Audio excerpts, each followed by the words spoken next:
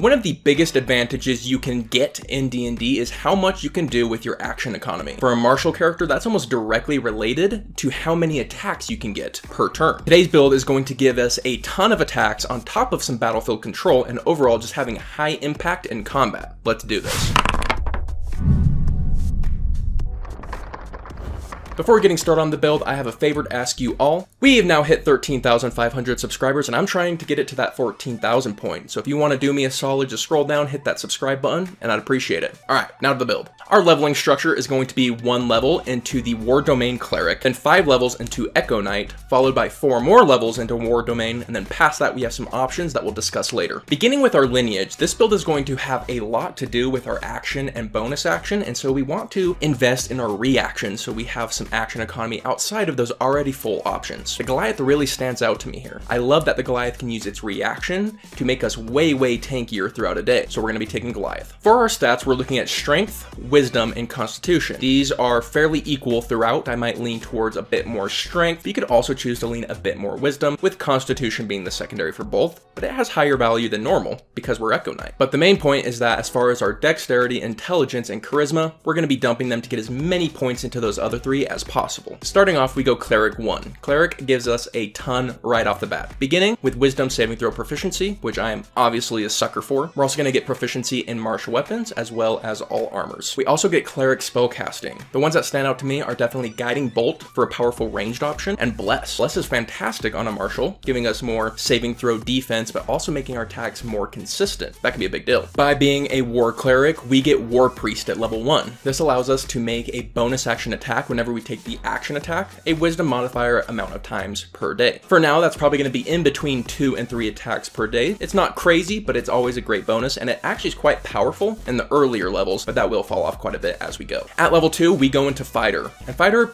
is kind of a crossroads for us because we can decide to be more of a sword and board defender, or we can go a great weapon master route. And the fighting style really decides that. If you're going with the sword and board, dueling fighting style stands out, but if you're going with the great sword, then the defensive fighting style stands out to me. For this particular build, I've decided to go with the great sword as our weapon option. At level 2, we pick up the almighty action surge, but we're going to talk more in detail on that a bit later. At level 3, we're picking up the crazy powerful Echo Knight. It's no surprise to anyone that Echo Knight is an incredibly powerful subclass, and we're going to be abusing the crap out of it with this build. Of course, it gives us the ability to create this apparition that is outside of us and can do as much damage as we can while putting us at very little risk. It also increases our mobility, allowing us to have basically infinite teleports, which is just insane. And on top of that, it's going to give us Unleashed Incarnation. Unleashed Incarnation allows us to make an extra attack when we take the attack action, and it doesn't even count as a bonus action. We can do this Constitution number of times per day. This means even at level 4, we can have a turn where we get 5 attacks. We have our base attack, Unleashed Incarnation, bonus action War Priest, action Surge for an attack, and our second Unleashed Incarnation. So that's a lot of burst damage coming in really early in the campaign, and that's kind of the idea behind this build, is we want to keep capitalizing on that concept. At level 4, we pick up our first ASI, and again, this is branching paths. There's so many different playstyles we can do with this combination, but I've decided to go with the Great Weapon Master. The main reason for that is that we want incredibly high damage output because we have pretty naturally powerful defenses just by using our echoes in front of us, where we can just kind of stay on the back line. So we have front line like defenses, but get to stay on the back line. So our defenses are crazy. So we just really need to worry about our offense, and every attack matters. We're about multiplying our attacks, so getting the most value out of each attack is the way we take this and make it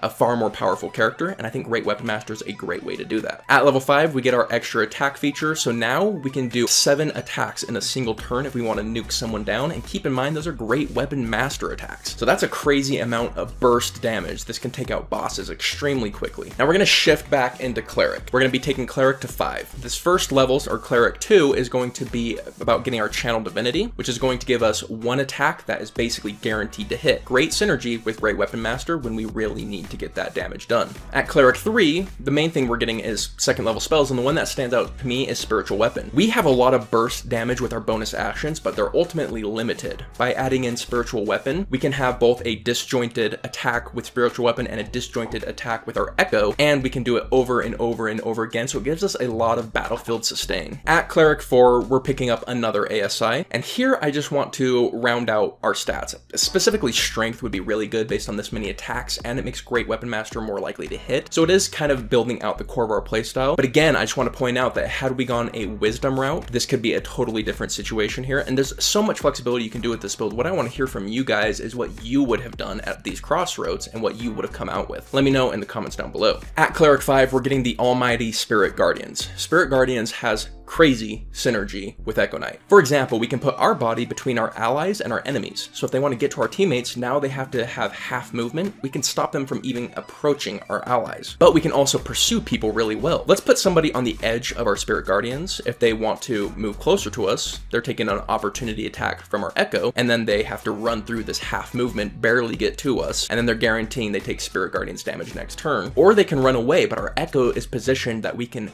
teleport to our Echo and follow right behind them so they can never escape our Spirit Guardians. It really opens up a key word for fun builds, which is optionality. There are so many different ways to play this. You can get behind enemy lines, you can be a tank for your team, you can chase people down, you can isolate people. There's so many things you can do because you have that combination of high mobility with Spirit Guardians and your disjointed attacks. It really comes together in a nasty combination, and that's before we're even talking about adding Spiritual Weapon on top of all of this. This is where we're going to bring up Action Surge again, because getting Spirit Guardians up takes a full action, but we might want to get attacks right away as well. That's where Action Surge comes in. I just want to point out the damage output of this build. We have tons of attacks potentially with Great Weapon Master combined with the nasty Spirit Guardians control and damage, Spiritual Weapon on top of that. So we just have a ton of attacks that we're doing over and over again with spells supporting. This can hit crowds, this can hit single targets. This is just a ton of damage output. This is a striker at heart with a lot of defensive control options. Finally, we have another branching paths moment. What do we do now? Well, we can go more into fighter, go get our third extra attack. That can be powerful. We can go more into Cleric, trying to upcast our Spirit Guardians. That can be useful.